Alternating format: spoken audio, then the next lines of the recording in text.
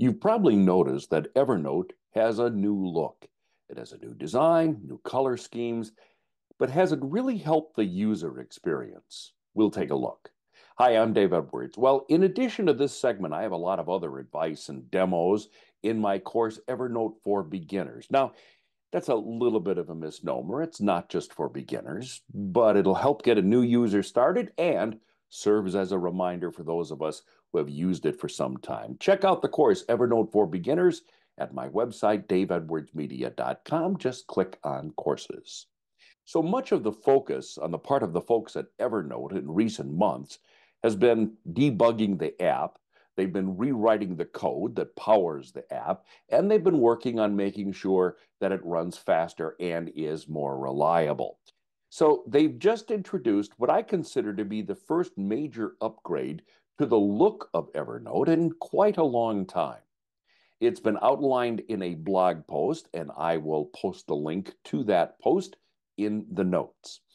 But let's walk through what Evernote says about this new look. It says, you might be wondering why it's important for us to spend time on a project of this nature when our main priority is to improve Evernote's speed and reliability. The answer is that not one or the other, both efforts coexist in harmony without competing for resources. We're also mindful that the ultimate touch point with our customers is the UI and not the code. So, a modern, smooth, and visually satisfying interface is a great complement to the behind the scenes work we do, and yet another way to make the entire Evernote experience as great as it can be. I guess that makes sense. I mean, when they're rewriting the code, probably didn't take a whole lot of extra work to do some redesigning along the way.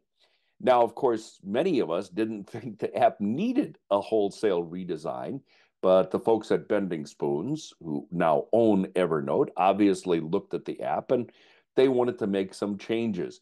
I understand it's not a really big change. I mean, it's not going to require everyone to relearn how to use Evernote. But let's take a look. Here's the home page before the change, and I'm using the graphic that Evernote used to roll out this feature. And now the new look. Here's the notes list before, and we see some cosmetic changes now. Here's tasks before, and tasks cleaned up. Here's the way your notebook list used to look, and here's how it looks now. And if you use the website version, that got a refresh too.